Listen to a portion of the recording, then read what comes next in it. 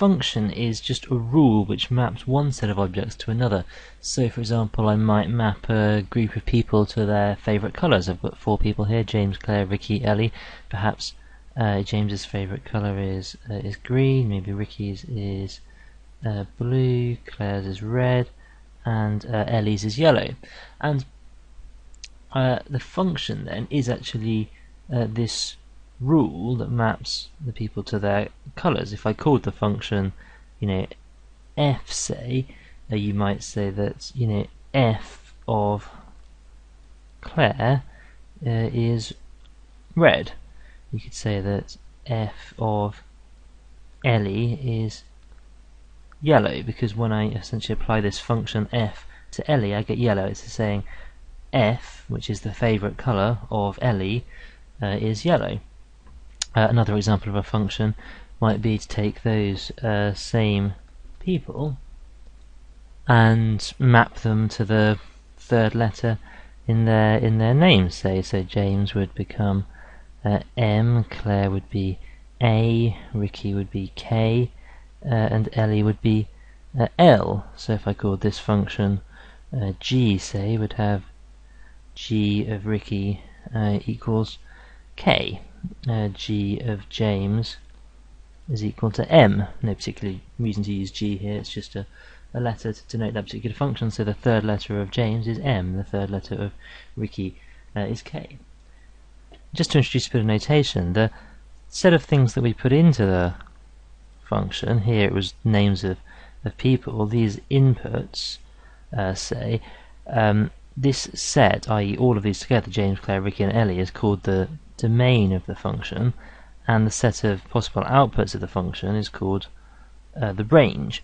So I can take any element in the domain, put it into the function, and I'll get out an element in the range.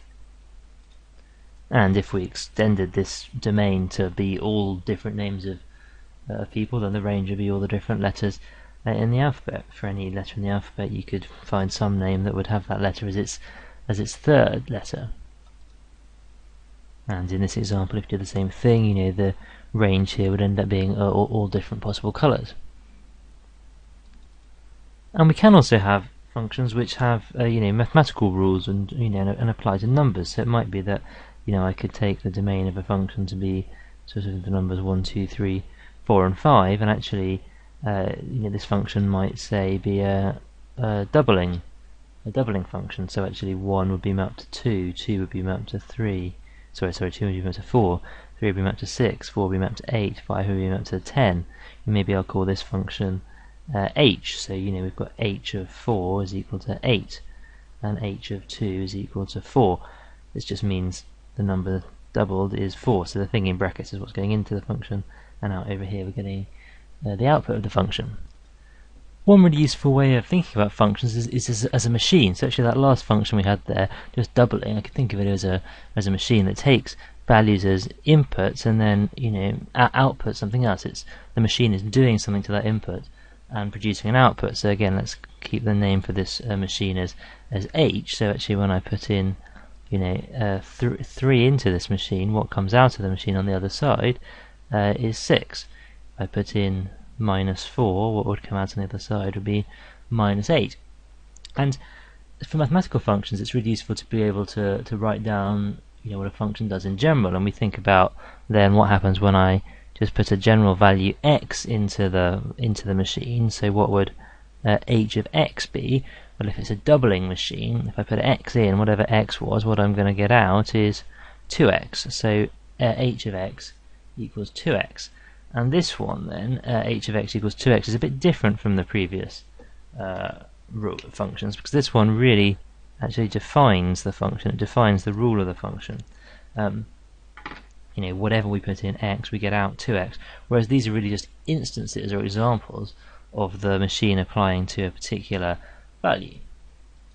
So actually I could define another function actually then by an algebraic rule. I could say f of x is equal to 5x plus 7. So what I'm thinking of there is having a machine which takes an input and gives 5x plus 7 as the output. So that gives 5x plus 7. So actually, if I did f of 3, that would be that would give us 5 times 3 plus 7, which is 22. If I did f of 0, that would be 5 times 0 plus 7, which is just 7.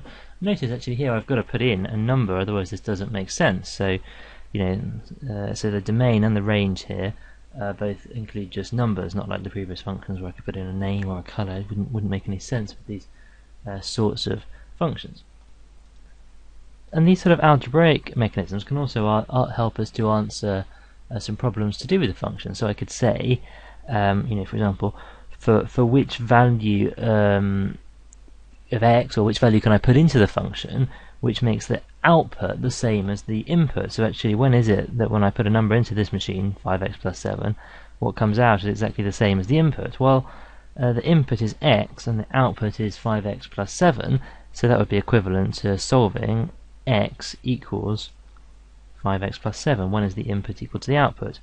So solving this, we get 4x equals minus 7, so x equals minus 7 over 4. And we see if we were to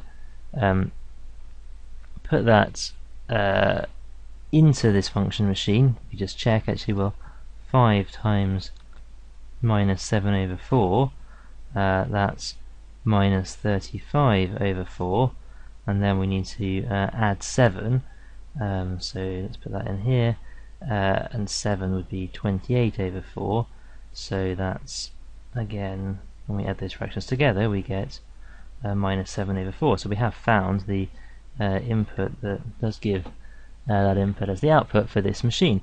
So a really useful way of solving problems there.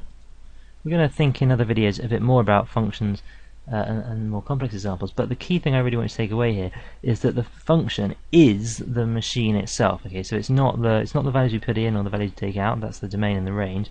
The function is the rule. It tells you what the machine is actually doing, how it transfers inputs into outputs in general, not for any particular case.